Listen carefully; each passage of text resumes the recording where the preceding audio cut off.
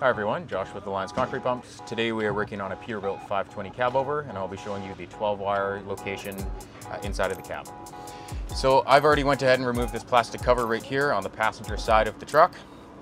As you can see, there are 4 connectors right here that run through the truck's firewall. The one right here furthest to the right is our 31-pin Deutsch connector, which connects the pump to the actual truck. As you can see, these wires run up here to these 4 relays, which control the rest of the truck here. We have RPM plus, RPM minus, engine stop, and our PTO mode relay, which enable the truck to have your RPM control off of your remote.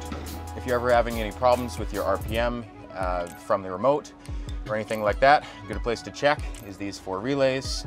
Check the wires beneath them, see if there's any loose wires or anything like that. Or right here in the 31-pin Deutsch connector back down here, see if there's any loose connections there. If you have any questions, feel free to give us a call.